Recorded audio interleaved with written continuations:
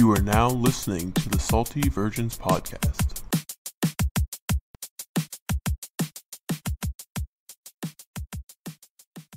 Welcome to the Salty Virgins Club, not war effort, boys. I'm here with Kevin and Jackson. Patrick's off to the war soon. I think he leaves on Tuesday. He's shipping off to join the front lines tomorrow morning, or Tuesday morning. Yeah. So, prayers up for the boy. Hopefully we get to see him again. But, you know, he's doing a good thing. He has a beautiful vacation planned around the wartime efforts, so we've just yet to see what that's going to look like. But I'm excited to see how that shapes out for them, and hopefully he can push Ukraine to a few victories. You know, Patrick's known. They already seem to be winning. Patrick's a world-renowned tactician. Little known, if you know this, but his art and skill for planning and deciphering a battlefield is little to none. So, second to none. There you go. Yep, I figured it out. But actually, Pat's going to Europe, so we won't see him for a month. He's going to walk around. He has a good candidate to get abducted. All that engineering intelligence. I hope he followed the right forms with his company for going overseas. Yikes! He probably did. It's fine.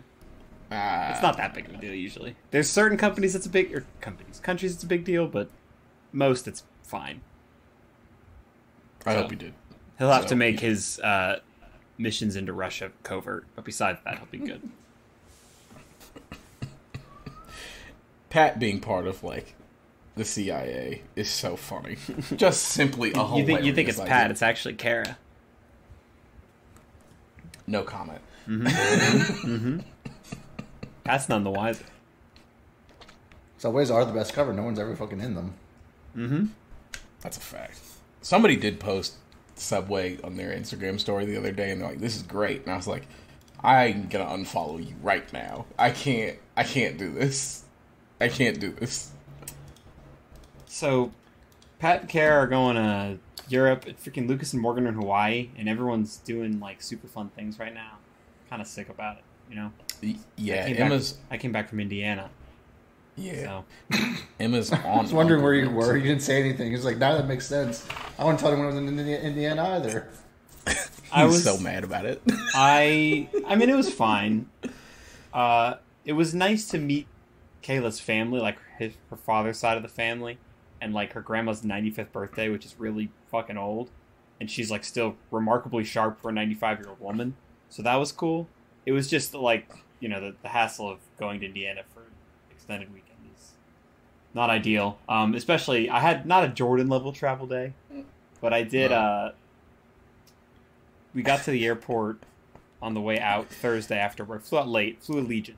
Apparently, Allegiant for some reason flies direct Jax to Indianapolis, so that works. Sure. And they're the only airline that doesn't. So the American Meth Pipeline, Jackson, Indiana. And apparently, exclusively families go on those flights, which we'll get to. But so we get to the airport, and I get to the airport relatively early because it was through rush hour traffic, and I have lounge access. Kayla and I were kind of hungry. I was like, we can get there, eat, have a couple drinks, whatever. We get to the airport at 6. Flight's at 9. Expect to breeze through security. We check a bag, and I made this mistake. We should have just.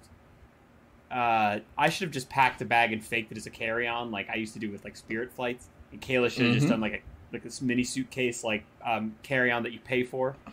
But I was like, whatever. I'll just pay to check one bag. Not that big of a deal. Allegiant doesn't. Since they do one flight out of Jax every 2 flights a week. To Indianapolis, and 2 flights a week returning, I guess. There's not that many. So they just, don't staff the counter very often. So there was no one at the counter until 2 hours before departure. So Kayla and I waited before someone was even able to check us in for an hour. And then we had to wait for the couple fucking families that were somehow in front of us that all did not have their bag situation figured out, did not have their documents ready after an hour of waiting in line. That's a hell.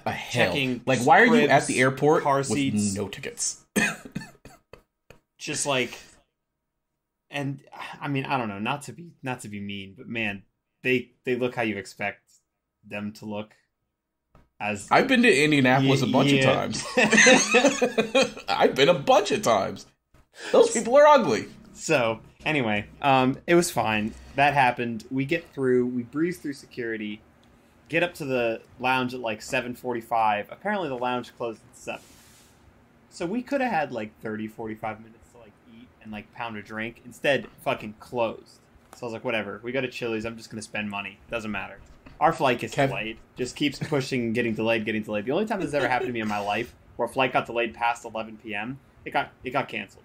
Because the flight time of the crew comes into play because they've been flying all day and all this shit. So it's like, it's really a pain in the ass. The last departing flight out of Jacksonville was at like 8:30.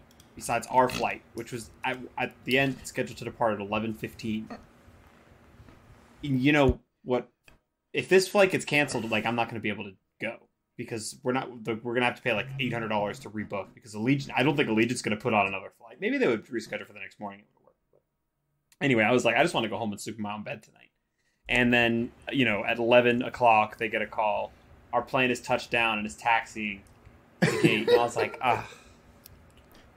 Kevin about fucking threw up because I was texting him because I had just offhandedly asked him, "Oh, how's Indianapolis?" Because I figured he'd have been there. I texted you were like 10. Yeah, I guess about 10 over there. So I figured he had gotten like there, and he was like, "I spent $120 at the airport Chili's. I'm in hell. I got 4 beers."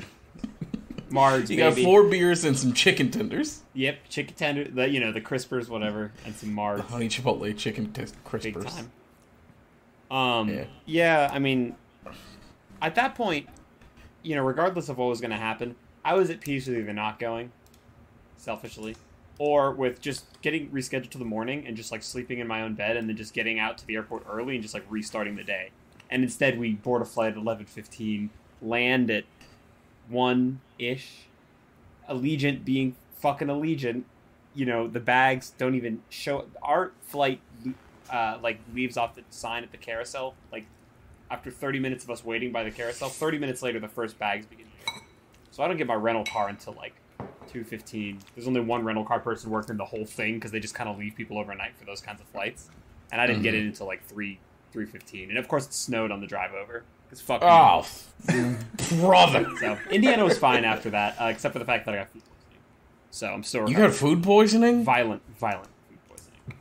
Oh, the boy was down bad. We stayed at a Quality Inn, which was actually pretty nice. Like good room. It was quality? Besides for the breakfast, which is I'm assuming the culprit of the poisoning. It was Saturday. Did I fly back on Sunday? Yeah, it was Saturday, and the morning we ate breakfast at the hotel. Friday we had breakfast at Cracker Barrel. It was fine. I know you have your aversions to Cracker Barrel, but Cracker Barrel makes a damn fine breakfast. I have no aversions. It's my wife who has the aversions. Oh. I love Cracker Barrel. Okay, my bad. I remember they can call it Nigger Bear, and I'd still be there. Related, they're mostly like racism related. Absolutely, yes. Like I said, they could call it Nigger Barrel, and I'd be fine with it. It's fine. It's real good. They make love a me damn some Cracker fine Barrel. breakfast. Right. So day 2, it's like, you know what? Fuck it. We get breakfast at the hotel. It looked fine. They had like a decent spread, waffle maker. Looked like, a standard continental breakfast. Hotel breakfast, yeah. Like hot breakfast though. And I was like, okay, cool. Eggs. I think it was the eggs. The sausage looked a little bit questionable, and my pig ass just fucking ate them still. The eggs looked fine, but something about eggs made in mass quantity. It just feels like an easy culprit. Yeah, the sausage, at least is cooked all the way through. They just reheating it. The eggs, they got to do some shit to, and they're going to fuck it up. And it was probably that fucking powdered egg stuff. I was about to say, they're powdered eggs, because, that's the only way you can make that many fucking eggs. Yeah, so, and make them look like that. We went and did some family shit, and then went and had lunch. And I ordered, a salad before we had lunch at this pizza place, and I was, excited for food. And then when the salad came, I was like, man... I don't feel like eating. And I was like, I don't never, how Kayla, when we went on a New Orleans trip, she was like, I'm kind of nauseous, I don't want to eat. She gets like that all the time. I never feel that way. Very foreign to me. You put food in front of me, I'm eating it. When I have stomach issues, I just go to the bathroom and just die and then resolve myself and then that's fine. This is a new feeling, but it was low grade nausea the whole time. I was like, damn, I don't want to eat bad. And then it just kept getting worse. And then at night there was a party that all the family went over to. One of them has a sick house. Bought a barn and then just completely renovated it. and it's Cost like a me fucking $50. sick house now on all this property. It's actually really cool. But anyway, I'm there. I'm just like not feeling it. Tried to like just grab like a beer just to kind of like whatever. I'm gonna relax, get through it. And by the time like dinner comes, I go down to the bathroom in the workshop, which is the bottom of the barn, and I have just a near death experience. I guess a slight. This is gonna get a little bit gross, but it's funny. It's content. So I'm on the toilet. You know, you get a little bit nauseous, right? And my issues usually go down, not up, right? So that's what I'm expecting, and I'm kind of working through that. It's hurting, and then that wave of nausea hits, and I've talked about this before. I'm not built to puke. I'm not like Jackson. Well, actually, I would say I scream vomit, but Jackson makes me look better because no one scream vomits like Jackson scream vomits. But I am an ugly, ugly puker, and there is a scream component to it for sure. I hate puking. I've never been good at it. I've never done it a lot. Like I never got sick a lot as a kid. It was like allergy shit, but not like nausea, whatever. Because despite all my shitting, I have a good stomach for that. But this was not the case. So that's like going through, and I'm kind of going through it, trying to be as like quiet as possible. Because I'm downstairs, but still, like, you know, it's not exactly quiet. And then I kind of hit this moment of indecision where I have to shit again. And then as I'm shitting again, I'm nauseous. And when you're in that kind of flux state, you don't necessarily have the most control over both ends as your body is kind of like convulsing. So there's a moment where, you know, you're not sure what's going on, and you have to kind of make a decision. Shit on the floor? I didn't, but there was a slight, you know, sometimes you don't exactly know what's going on in that situation. You're trying to control as much as you can. And there was a moment where there was a possibility where I thought I might have made a mistake. As I was vomiting, and you know, and because I'm like, I have like shirt off, but I wasn't able to get like all, because I'm like, I have to wear these things after, so I can't soil them. Drenched in sweat, clothes off. So yeah, it's bad experience, right? Like anyway, so when Kyle's like came down, he kind of knew that I was going through it. He came down and he was like, "How's it going?" I was like, "I'll be out in a sec." And I came out and I kind of like told him, I was like, "I'm gonna do like a quick spin." I like inspected myself, felt fine. I'm like, I'm gonna do a quick spin because I'm not confident that I'm clean completely. He was like, "Do a spin." And I did a spin, and then he was like, one more. He's like, bend over a little bit, and he was like, "All right, you're clean." Thank fucking God. So okay, good, great. I feel better. Hilarious. I'm clean, all good. I feel good for the next like 5 minutes. Have to go back downstairs, round 2. But at this point, I'm just kind of like throwing up. So it's more simple, but not good for me. And then it hits to a point where Kyle's being bothered by something too. So he has gone downstairs to the shop bathroom to figure something out. And this upstairs housing component has 2 bathrooms. One is in the center of the fucking living room. It's more of like the door. It's like an ornate old style door. It says office on it. It's more of like a, oh wow, aesthetic. Like it's going in there, you kind of like pee or to wash up. It's like not a bathroom that has any privacy. The other is the master, besides the shop bathroom downstairs. So, and the master, of course, has 2 barn doors. One that opens the living room and one to the bedroom. So I just got to dive into the master, fucking slam these doors shut. There's a dog that is so nervous and hates everyone being there that I was hiding in the bathroom that I had to like make peace with and step into the shower so the dog could escape so it didn't fucking like piss itself in the bathroom because I'm there and it doesn't know me. And then I just ruined their master bathroom. Oh man, as clean as I could be, but it was just like the worst. This is family that like I'm like, oh, I'll get to socialize with them tonight. It'll be a good opportunity to like, you know, that's where I shine. I'm not really like most of them, but I shine in those social situations where drinking is involved because I can really just kind of latch on and make conversation. And then I spent the whole time just alternating between shitting and puking in all of their bathrooms available. Just shit on their house and then left. And I've been feeling bad since, like gradually better, but still today I'm kind of like touch and go. Like I've been able to like eat food today, but they really did me in. I've been in hell the last couple days. Fortunately, my body fucking nutted up for the flight, the 2-hour direct flight home. Thankfully, the flight was direct, and I was good. But when I got home, it was not good. So, anyway, that was my weekend. What'd you say? The virus called the ceasefire for the flight. Exactly, and you know what? I'm thankful for that. I mean, it was, all things considered, it was a really, really, really awful experience for me. but everything ended up being completely clean. And, you know, so I don't think I did any damage to anything or anybody's things. But there was plenty of moments that I really didn't think that was the case. So it was very traumatic for myself. So Your body really fluids soured are the just trip. melting a hole in the septic tank. That is a different issue. Yeah, that sounds like somebody else's fucking problem. So, anyway, that was my weekend. What did I you had guys a do this weekend? I went to a crawfish boil. Ooh, buddy. That sounds sick. Yeah. And then, so I submitted my bar app last week, like I told you guys. So Emma was like, oh, let's go out and celebrate, blah, blah, blah. And I was like, okay, cool. There's a new restaurant. It's black-owned, blah, blah, blah. It's like, it's my style. It's French-inspired with, like, Southern twist to it. So I'm like, all right, let's go here. This should be really good. You know, it's always people there, whatever. It's right up the street from our house. So we go. And, like, I'm excited. They got, like, a duck salad, and then there's, like, the saffron seafood chowder, and Emma got a lobster roll, and I was like, oh, this is great. And then food got there, and I took a bite of the duck, which was, and this is not me dumpstering a black-owned business. I do want the best for these people. But I took a bite of this wildly overcooked and then cold duck, and I was like, this doesn't taste like anything at all. And I was like, maybe it's me. Maybe I'm the problem. Then I take a bite of the soup. And the soup is phenomenal. It's simply phenomenal. So I go back to the duck, and I'm like, damn, this really doesn't taste like anything. And duck is a game bird. It's really hard to make it taste like nothing. Like, it's really hard to do that. So then Emma starts eating her lobster roll, which was strangely presented. It was fried lobster. I don't know Like- if I've ever had fried lobster. I've never had deep fried lobster in my life. I've never,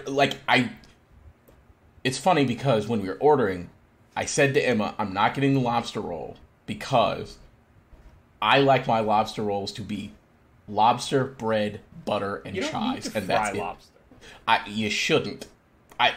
Inarguable, you shouldn't. I agree.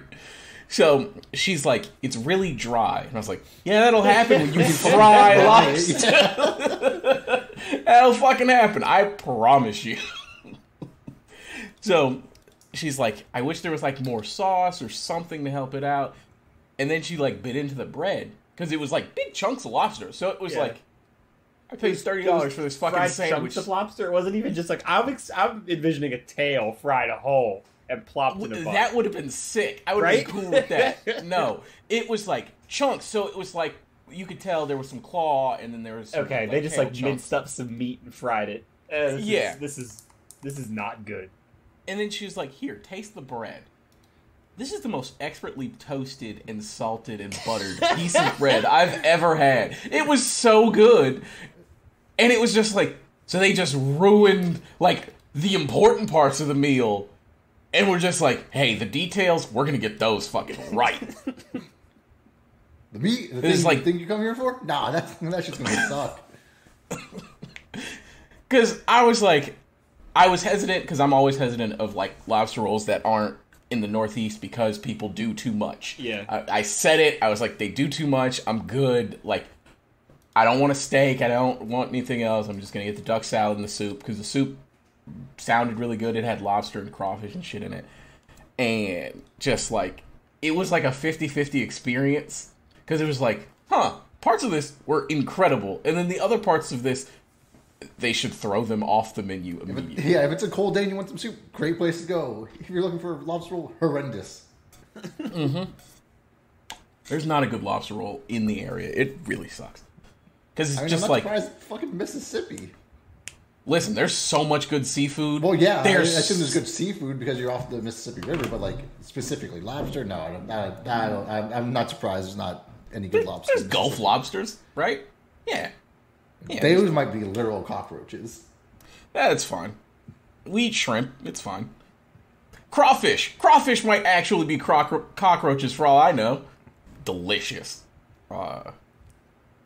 Extra butter on mine, please. And the crawfish this year are so big. It's so nice. That can't be a good sign.